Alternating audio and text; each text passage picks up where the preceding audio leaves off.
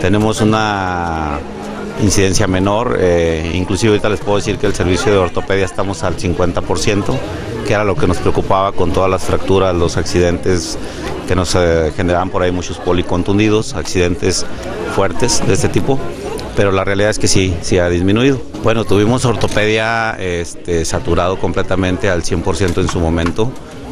Tuvimos que activar algunos lugares que nosotros llamamos de contingencia para apoyarnos en el internamiento y en el manejo de este tipo de pacientes, y la verdad que nos fue muy bien. Bueno, no fue muy alta la incidencia, sí tuvimos algunos elementos, algunos pacientes con este tipo de problemas, pero la realidad es que no fue tan alto como se había esperado en otros años.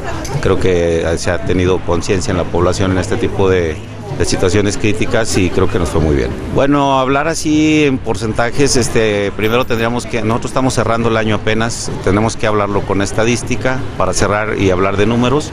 Estamos más o menos en las mismas cifras desde el año pasado en porcentajes, lo estaremos dando a conocer yo creo que en próximos días cuando cerremos toda la estadística del año. Ahora, ¿en los accidentes que registraron había alcohol de por medio o cuál fue el principal motivo?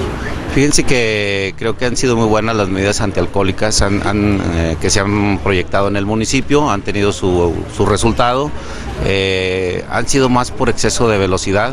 Sí hemos tenido algunos por ahí, pero muy baja la incidencia con ingesta de alcohol, pero es más por altas velocidades.